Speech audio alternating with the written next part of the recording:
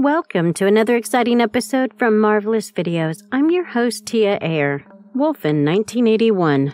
The Wolfen, written by the talented Whitley Strieber, was a brilliant horror novel. Published in 1978, it quickly grew into a phenomenon, and Whitley became a reputed name in the literature circle. It turned into such a relic. In the year 1981, Michael Wadleigh turned into a Hollywood spectacle. Wolfen was a more mythical take on the old folklore of Wolfman, which in the present day is a thing of the past. At the time of its theatrical release, it faced fierce competition from An American Werewolf in London, got lost in time. Looking back today, it really comes out as an underappreciated classic tale that was ahead of its time. Before we go into our explanation, we have a very small request. If you like our content, please support us by subscribing to our channel. This is a small click for you, but for us, it means a lot. Thank you. Let's begin.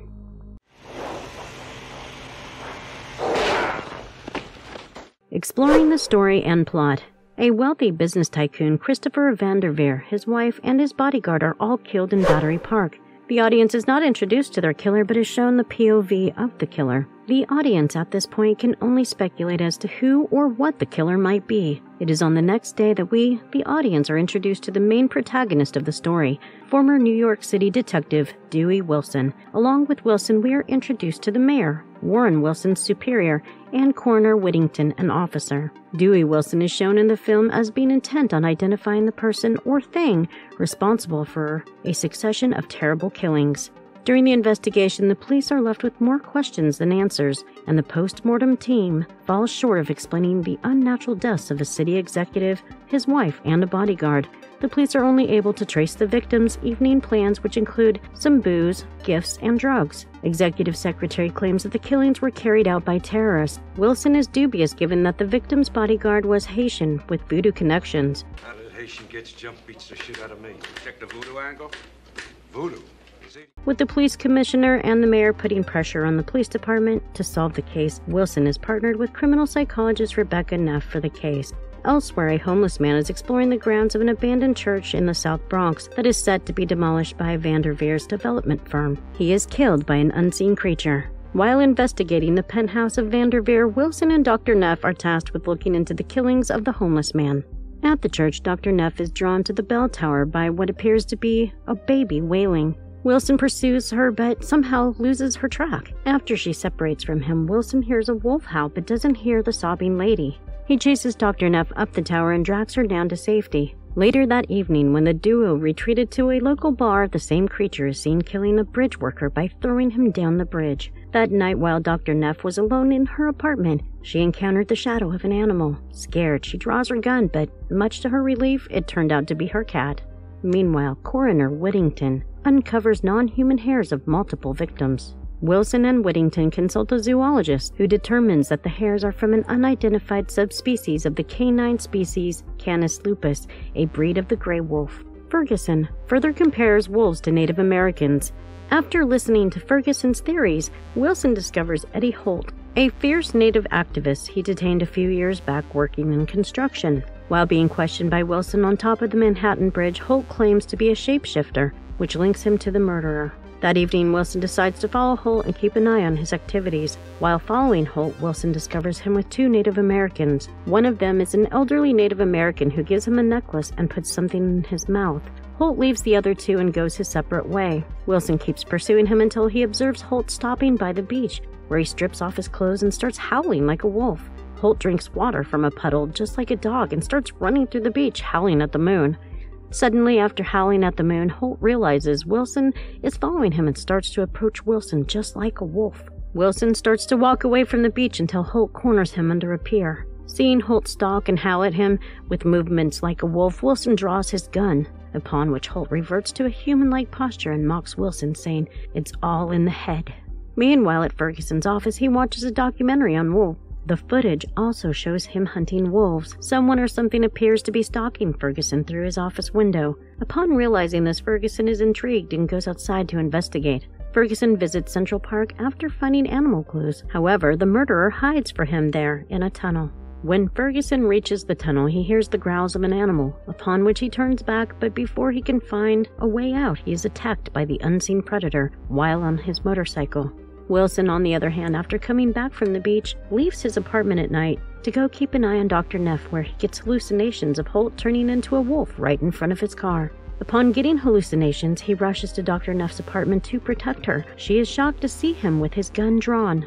After Wilson calms down, Dr. Neff pours him a glass of wine, and he spends the rest of his night at Dr. Neff's house, where the two end up having sex, unaware of the attack on Ferguson. The next morning, while Wilson prepares to leave Dr. Neff's apartment, he spots a fat man with Ferguson's motorcycle. Unaware of Ferguson's fate, he heads to Ferguson's office, where Whittington confirms the retrieved hairs are of Canis lupus. They discuss the whereabouts of Ferguson, and Whittington explains that Ferguson's mom had called him last night to inquire about Ferguson as he had not reached home. They asked the janitor in Ferguson's office if he knew anything, but to their dismay, the janitor knew nothing. Wilson speculates if Ferguson could be a victim or a suspect, to which Whittington replies that he has known Ferguson for years and he is weird, but not that weird. Later on at the police department, the two prepare to look for the wolf near the church. Armed with sniper rifles, the two head off to the South Bronx, where they take position in two separate buildings opposite to one another. Wilson opens a can of beer near a parabolic mic, which results in Whittington almost going deaf. Wilson heads to the church bell tower while Whittington keeps an eye on him. Wilson opens a door and gets a jump scare from pigeons. A wolf approaches Whittington, who is unaware of the animal that attacks and kills him. Wilson, who was in contact with Whittington through his phone, rushes to help, where the lifeless body of Whittington falls on him. Frustrated, Wilson screams in anger as the wolf keeps an eye on him, and meanwhile police arrest a few terrorists in connection with the Vanderveer murder. On the other hand, Wilson visits a pub full of Native Americans where he encounters Holt and two elderly natives who explain to him that the killer isn't a wolf but a wolfen. They further say that the wolfen might be a god who saw the outsiders as savages that rampaged the land of the natives. They explain that the wolfen have inhumane abilities and only hunt to protect their hunting grounds. Wilson heads to the Vanderveer penthouse where he finally understands why Vanderveer was murdered after watching a news report about Vanderveer's plans to transform the hunting grounds into his construction project. In the penthouse, Wilson is approached by Warren and Dr. Neff, who scare him by throwing a wolfskin at him. The two reveal that Wilson and the murders were committed by the terrorists. The terrorist motto was "The end of the world by the wolves." Wilson is confused by the revelation as he still believes it was the wolfen. As the three of them leave the building and walk to their car, Wilson spots a wolf. They are quickly surrounded by the pack of wolfen. Despite repeated warnings from Wilson, Warren draws his weapon, preparing to shoot at a wolf. One of the wolves attacks Warren and rips off his right arm. Warren quickly takes cover in his car, seeking backup, but instead a wolf chases him out of his car, upon which the wolf attacks and decapitates Warren in one blow. Seeing Warren's death, Wilson shoots the car and blows the car up to buy some time. Taking the opportunity, Wilson and Dr. Neff hide in Vanderveer's penthouse, where the wolf pack surrounds both of them. Meanwhile, backup arrives as the police surround the building. Seeing no way out, Wilson surrenders his weapon to the White Alpha and proceeds to destroy the model of Vanderveer's construction plans, trying to convey that he and Dr. Neff are not enemies. The wolf's spirits disappear as the police barge in, shooting at the wolves, and they realize no one was there. Wilson explains the killings were done by the terrorists, seemingly keeping the secret of the wolfen to himself. In the ending monologue, Wilson explains the actions of the wolfen and compares them to the actions of humans. Wilson further concludes that the wolfen will keep preying on humans as humans do to each other. The movie ends just as it started, with Holt and his friends looking over the city from the top of the Brooklyn Bridge.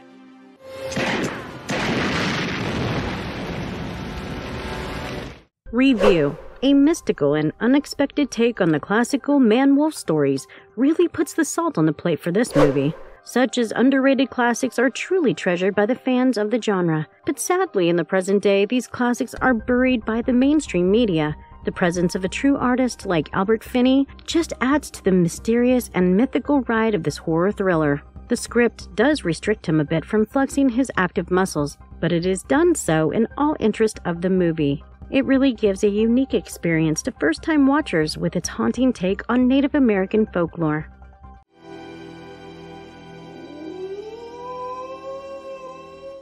Conclusion. Wolfen is a horror crime thriller that breaks away from its narrative of the same old Hollywood werewolf movie. It combines different social messages with old folklore in a beautiful manner for the audience to realize the mistakes and crimes we as humans commit on a regular basis. Even after 3 or 4 decades, Wolfen forces us to acknowledge human greed and how we as a species impact our earth and nature. As stated before, it is not your average horror movie. With its mythology-driven plot, Wolfen looks to touch the human consciousness and try to impact the lives of the viewers. And if you liked our content, don't forget to leave us a like and subscribe to us if you haven't already. Have a good one and be safe. Thanks, everyone.